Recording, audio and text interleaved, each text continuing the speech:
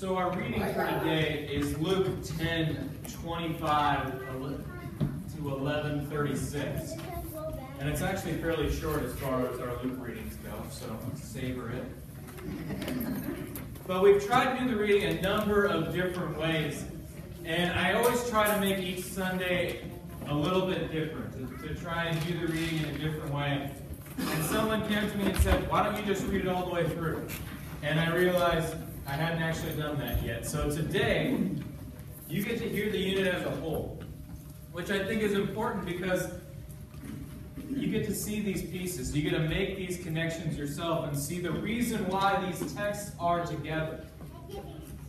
Kind of the way we've read the Bible over the years with picking bits and pieces all the time is that we kind of feel like a lot of the Bible passage was put together at random, but there is really a method to the madness, and this is a fairly clear week.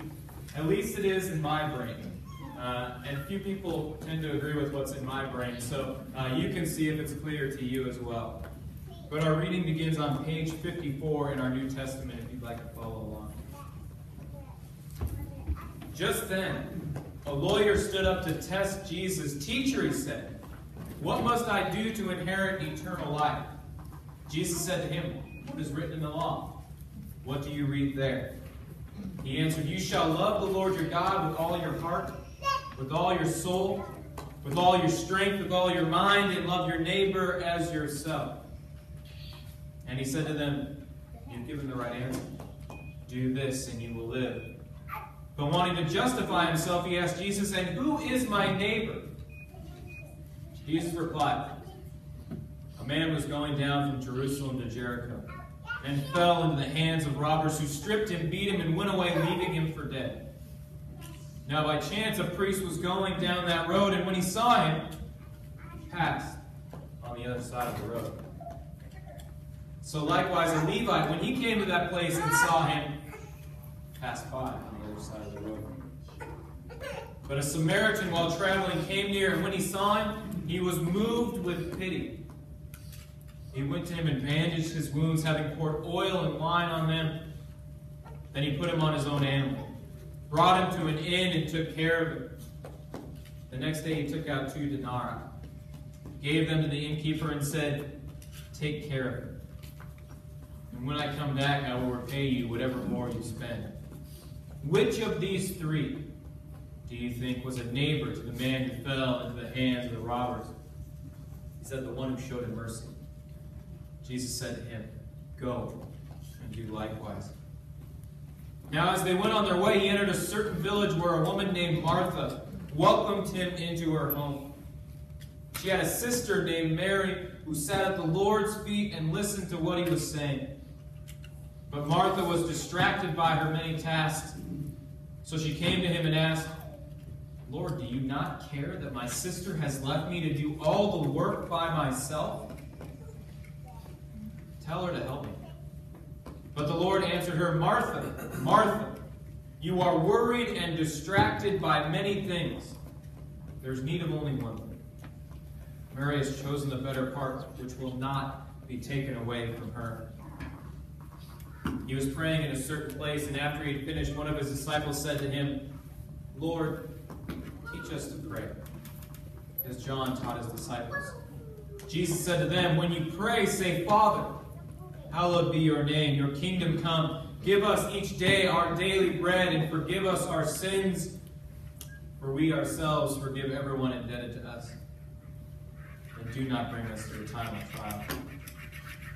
And he said to them, suppose one of you has a friend, and you go to him at midnight and say to him, friend, lend me 3 loaves of bread, for a friend of mine has arrived, and I have nothing to set before him.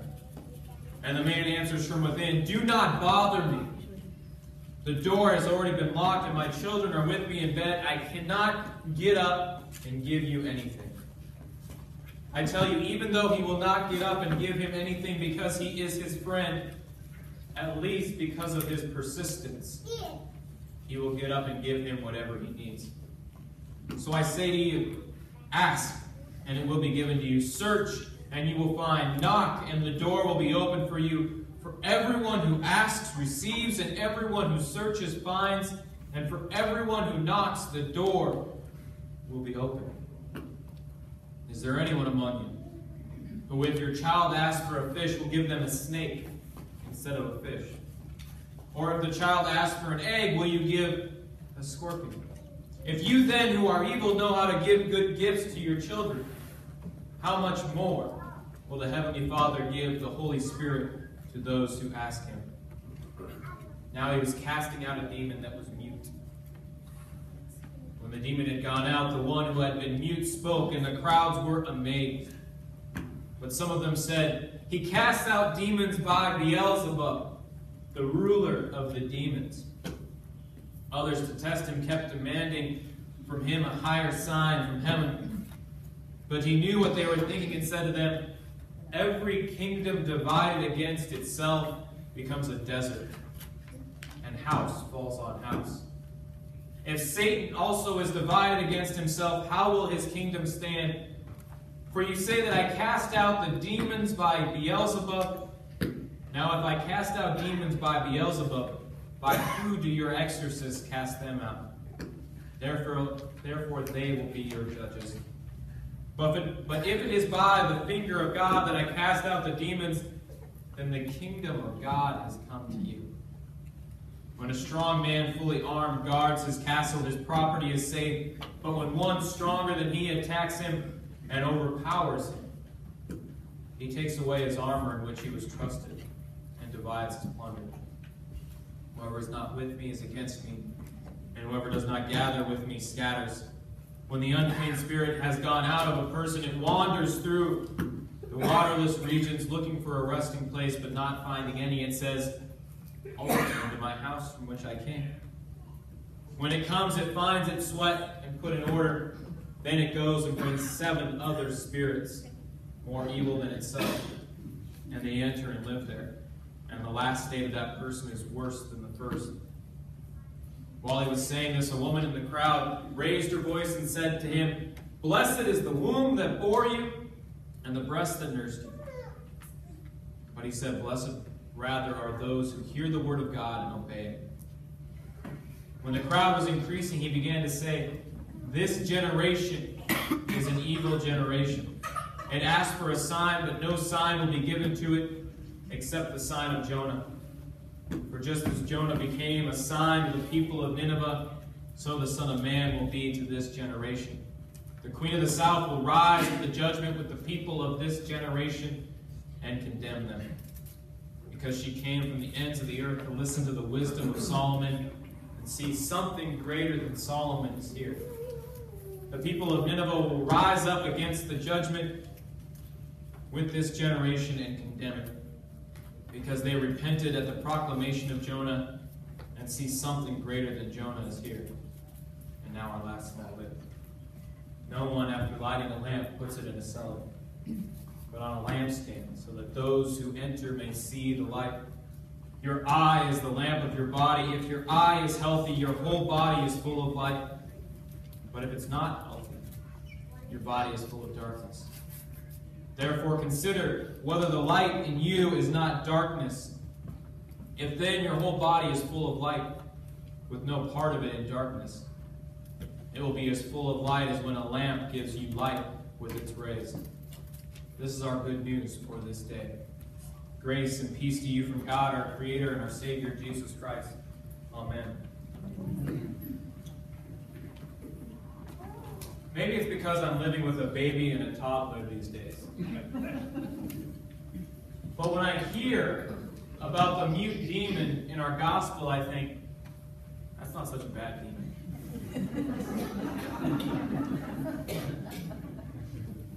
Jesus drives out this mute demon, and my first thought was, hey, Jesus, let's not be so hasty here. Let's enjoy this quiet while we can. But then I remembered another truth about toddlers, and it's this. Silence is golden, but with a toddler, silence is suspicious. We all know the ways we can quietly get ourselves in trouble, and sometimes the silent troubles are far more toxic than the vocal ones.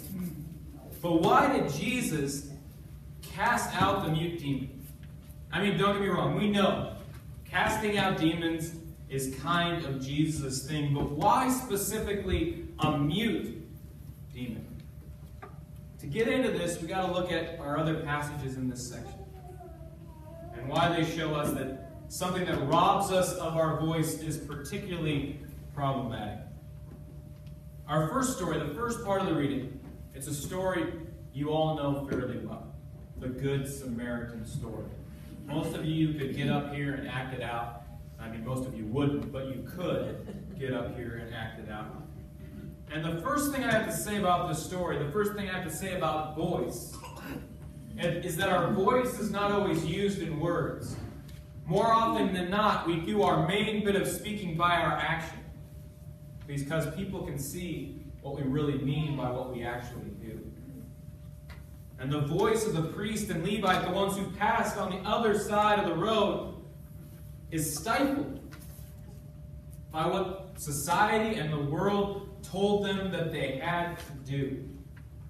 To them, the world was about remaining clean, remaining unspoiled.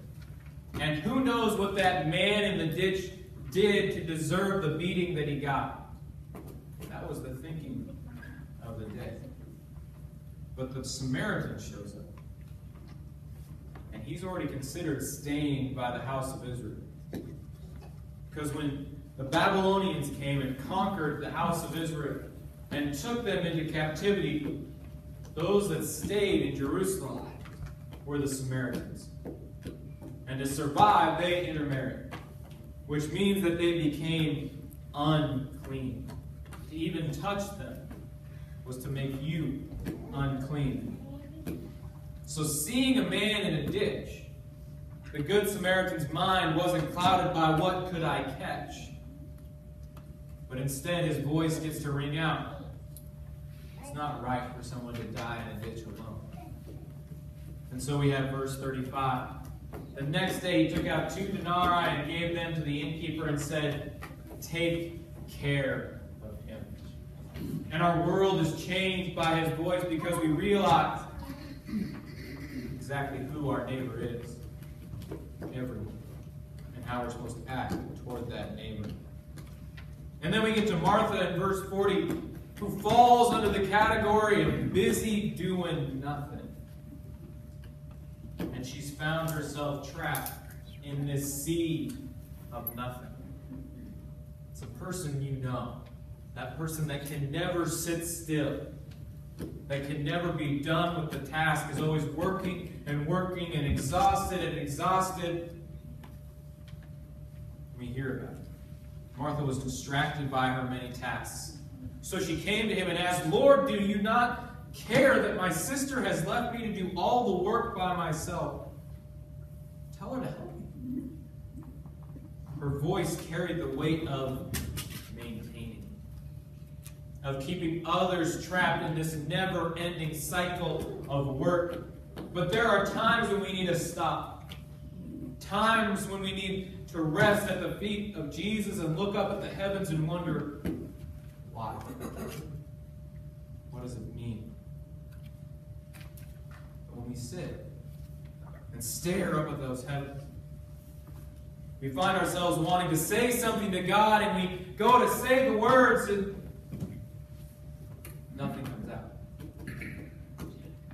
We don't think we know how to pray, at least not in the right way.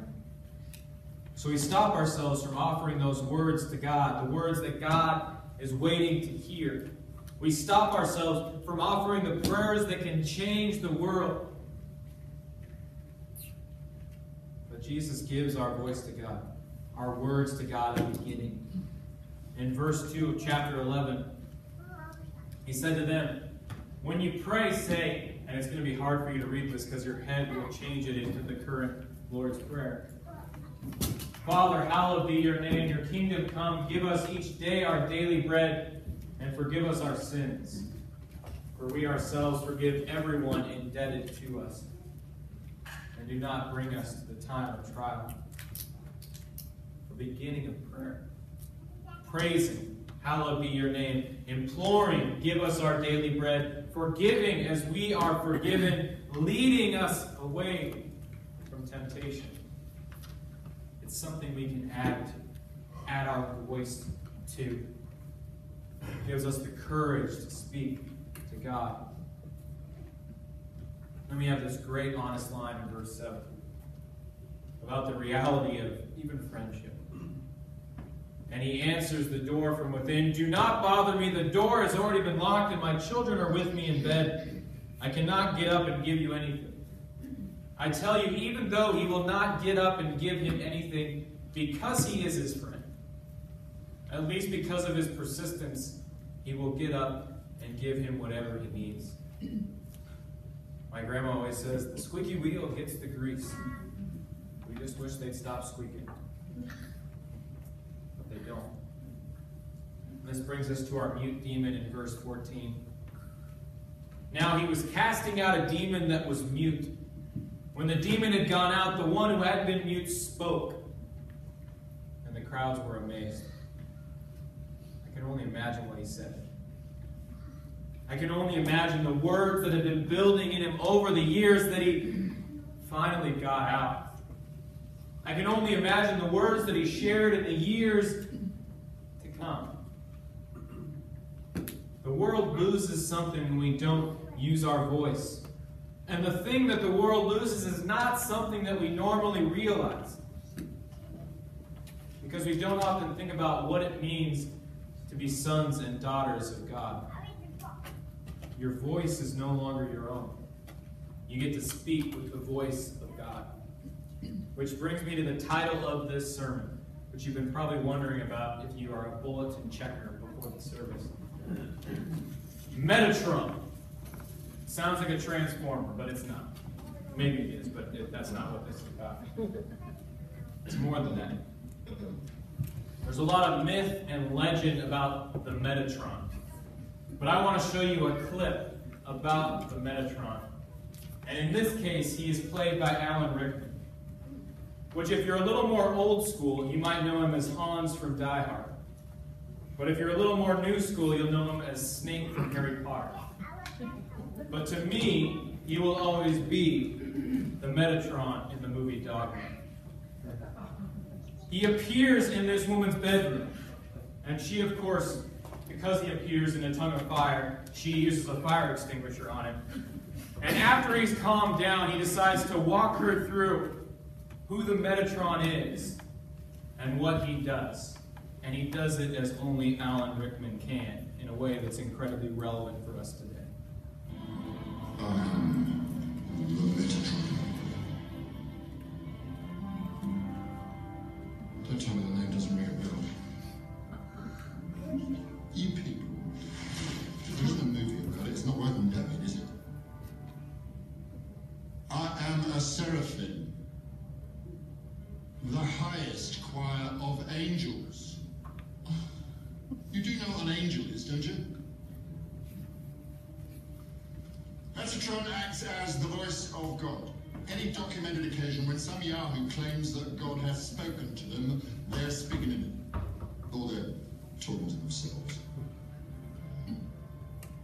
Why doesn't God speak for himself? Glad you decided to join the conversation. To answer that, human beings have neither the oral nor the psychological capacity to withstand the awesome power of God's true voice. Were you to hear it, your mind would cave in and your heart would explode within your chest. We went through 5 atoms before we figured that one